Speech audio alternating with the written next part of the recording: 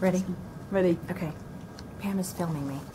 I wanted to show you the quality of the paper on some of these letters that have held up for how many years now, Pam? Well, at least 60, isn't Yes, it? yes. Probably 40s. They're like tissue. 70 You can years. see right, yeah, 70 years. You can see right through them. We have made hundreds of copies for you. And the information that we're going to be sharing now. This was, these are several letters that are written in files from, how do you say the name, Pam? Abraham Varady. Abraham Varady.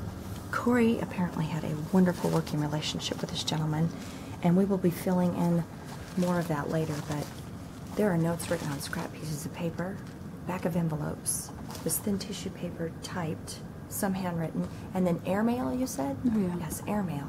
Fascinating. Just wanted to give you a little documentary tip. Excellent. You turned it off, right?